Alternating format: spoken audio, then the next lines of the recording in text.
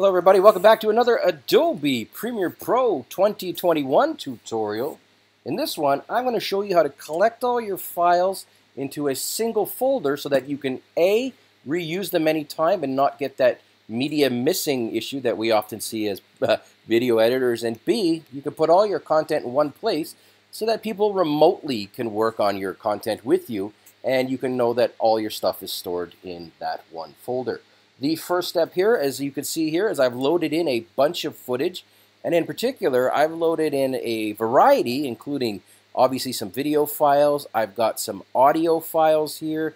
I've got a still image of my puppy dog Kingston, and it's all in the timeline here. It's a bit of a mess, but that's the point, is I want to show you how to combine all these different files and what it looks like when you collect it. So here we go. The first step here is once you've got the footage in your timeline like I have here, you want to go up to File, and then right at the bottom there's this Project Manager option. Left click on that and you're going to see some pretty cool stuff.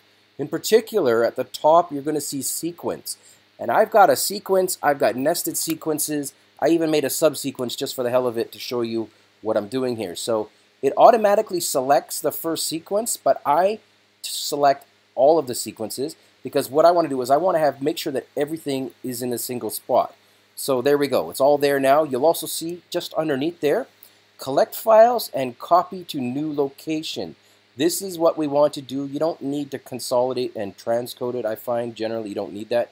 On the right side here, you get some more options to exclude unused clips.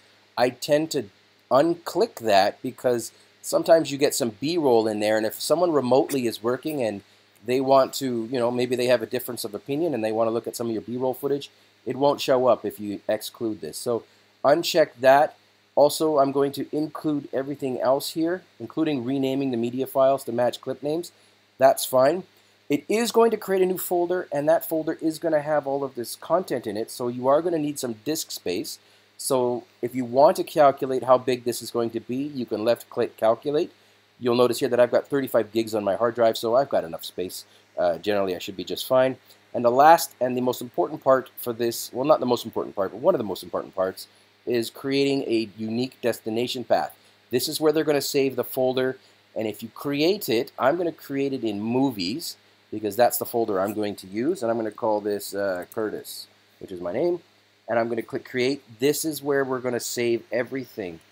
That said, if you wanted to make this something where people can use it remotely, you may want to consider uploading it to the Creative Cloud Files directory, because that's a place where, maybe multiple people on your Adobe account can access that. Alternatively, I have OneDrive and Google Drive, and you can make folders there too if people are going to be working on it remotely. Okay, I'm going to hit left click on Choose, then I'm going to left click on OK. This project requires you to save it, which is perfectly normal. I'm going to left click on Yes. Saving project, analyzing it. Let's go see if all of the content is there. This is the final step. I'm going to left click on that. Now I'm going to go to my Movies drive. There should be something called Curtis. That's me. Copy untitled. I haven't renamed it. And there it is, guys. Everything is there. It worked perfectly. The audio, the images, the video.